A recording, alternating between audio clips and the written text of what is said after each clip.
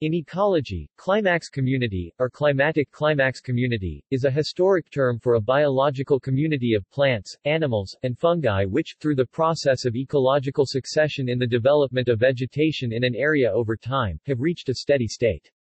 This equilibrium was thought to occur because the climax community is composed of species best adapted to average conditions in that area. The term is sometimes also applied in soil development. Nevertheless, it has been found that a steady state is more apparent than real, particularly if long enough periods of time are taken into consideration. Notwithstanding, it remains a useful concept. The idea of a single climax, which is defined in relation to regional climate, originated with Frederick Clements in the early 1900s.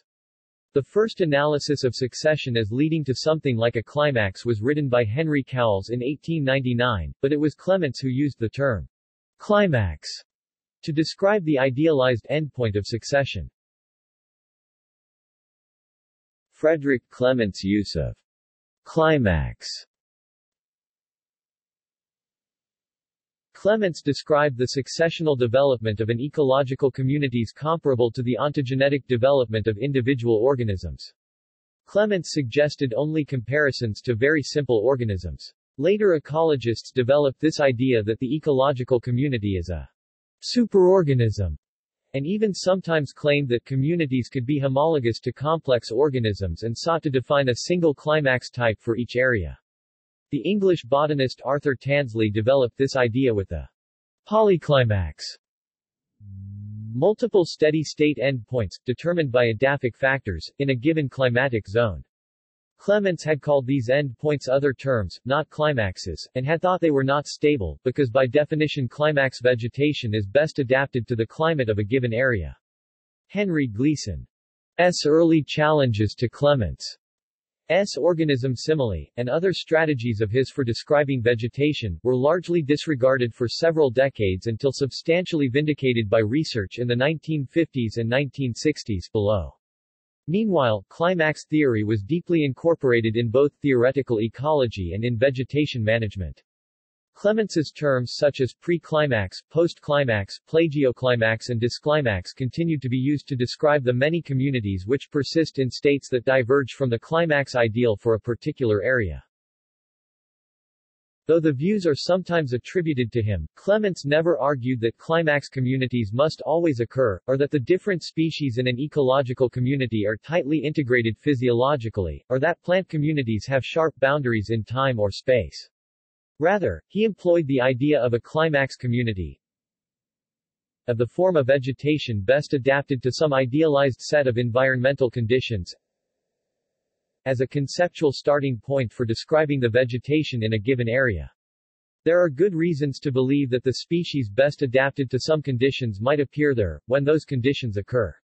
But much of Clements's work was devoted to characterizing what happens when those ideal conditions do not occur.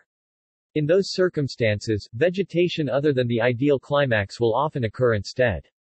But those different kinds of vegetation can still be described as deviations from the climax ideal.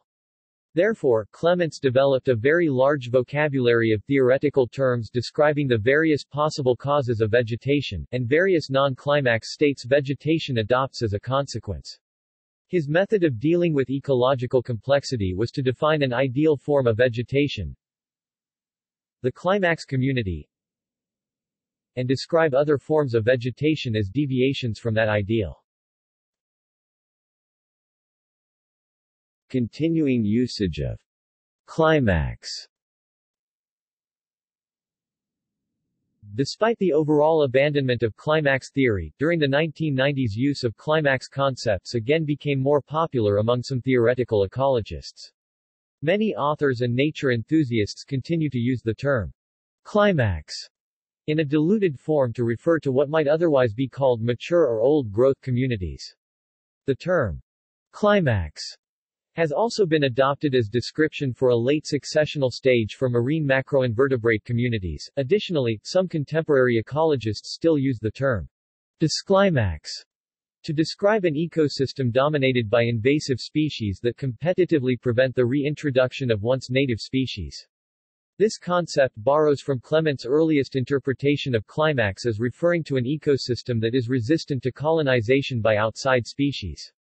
The term disclimax was used in context by Clements 1936, and despite being an anthropogenic phenomenon which prevents the facilitation and succession to a true climax community, it is one of the only examples of climax that can be observed in nature. References